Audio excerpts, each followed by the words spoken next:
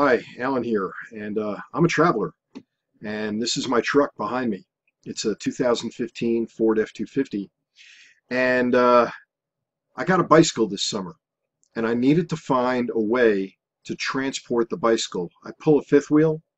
I did not want to put the bicycle on the back of the fifth wheel, and of course, with the fifth wheel, I can't use a rear bumper hitch of any kind.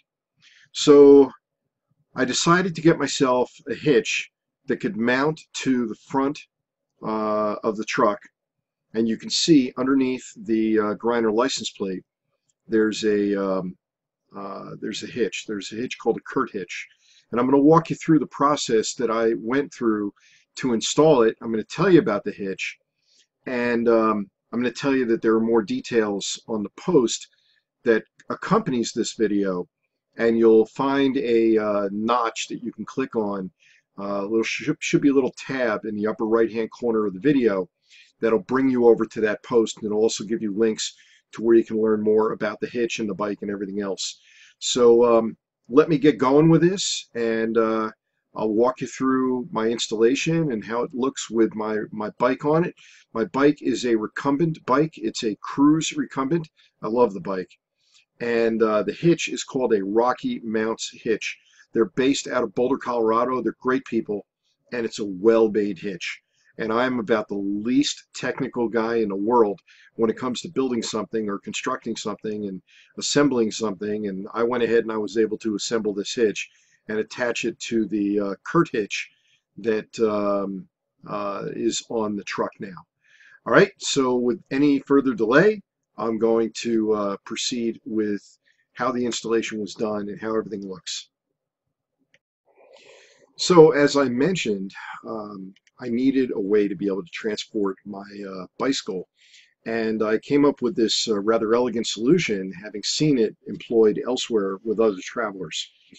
You can see underneath the license plate again is a hitch called a Kurt hitch adapter.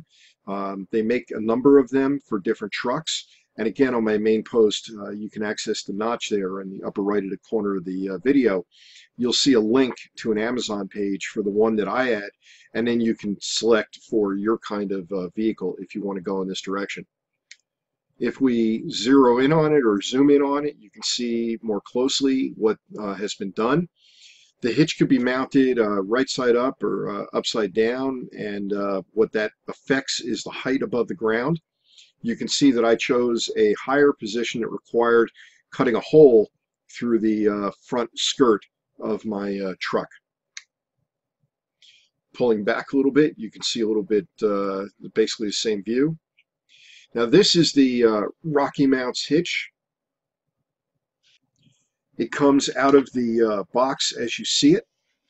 There's a large piece that the tray will fit on. That's right here. That's the bicycle trays, and it can handle 2 trays. This is a folding hitch so that this can pivot up and down. You'll see that in a moment. This piece right here is for locking a wedge into the hitch so that the hitch does not wobble, which is a big deal with some hitches. This is the wedge that goes on the end of the hitch, and that's where it fits. So you can see the end of the hitch, and you can see the wedge there, and that's going to go into the Kurt hitch on the front of my truck. This is simply the cotter pin and lock for locking the hitch in place, and that way it can't grow legs and walk. And this is the hitch now mounted, the hitch rack mounted into the Kurt hitch. You can see this is its deployed position, in other words, its down position, and the bicycle trays are not on yet. And again, there's the knob down here which twists to tighten, which prevents this part from wobbling. So I notice as I'm driving, it's an extremely stable ride. That's another reason I put the hitch on the front.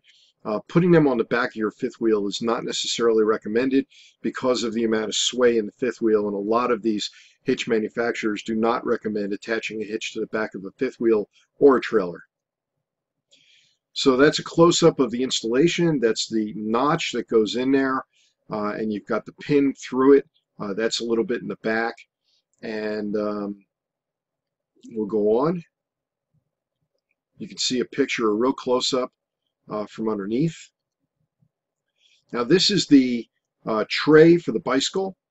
This is meant for locking down the rear wheel. You have a number of different pin positions that you can put this tray so you can adjust it quite a bit. It's got a lot of adjustment capacity to it. This is the tray now mounted onto the rack itself. Again, a Rocky Mounts hitch rack. This is a really, really elegant product.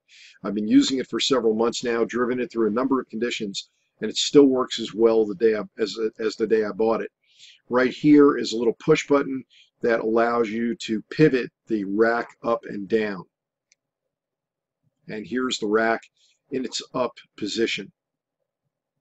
And again, on my post, I'll have a link to where you can get this thing at the best price. This is now with the arm mounted on it. This is the locking arm. You'll see how that works in a moment.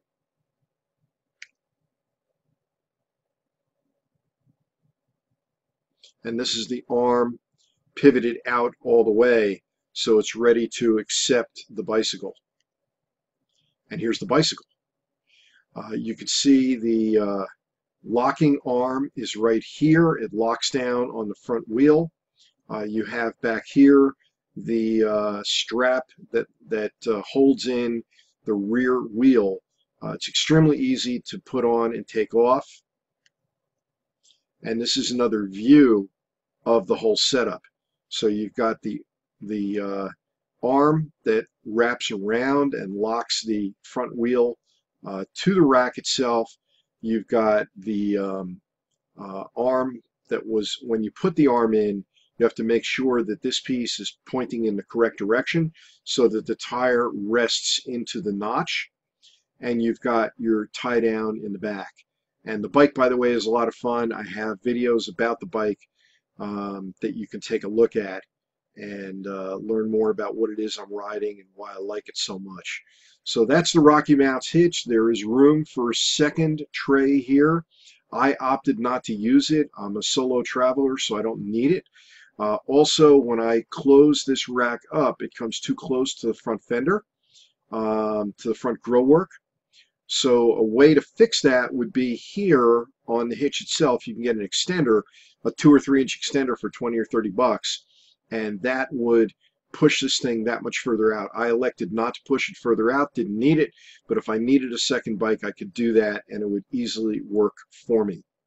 Well, thanks for your time, and again, there should be some kind of notch up here in the video that you can click on where you can actually get to the post and see any of the links that I have related to this. Hey, have a great day.